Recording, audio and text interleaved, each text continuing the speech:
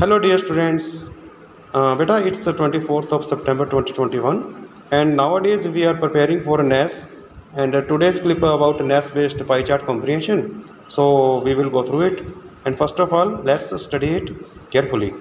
This pie chart shows type of books preferred by the students of a class. Study the given pie chart carefully and answer the question that follow. Now study this pie chart. Here you can see type of books in fraction. There is puzzle books, poem books, comic books and story books. And now let's come to the question number 1.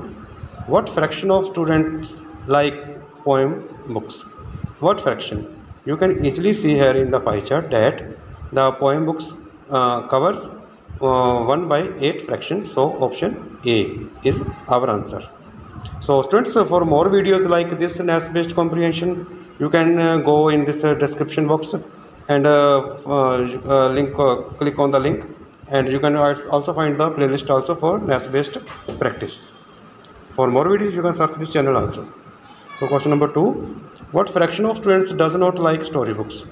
Storybooks covers 1 by 2 portion of the total. So answer is C.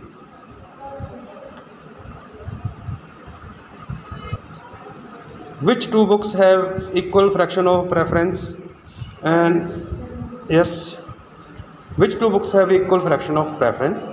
And we can easily see in the pie chart that equal fraction here is for puzzle books and poem books. So option puzzle books and poem books, option C is our answer. Question number 4. Question number 4. Dash is the sum of fractions of students who like poem, puzzle and story books. So for poem, puzzle and story books, you can see in the pie chart from this side to this side all, it covers 3 by 4 of the total pie chart. So our answer is 3 by 4, option B. And next is question number 5. What is the sum total of fractions of students who like comic books and story books? You can see comic book and story books here. This portion, it also covers 3 by 4. So our answer is option C, 3 by 4.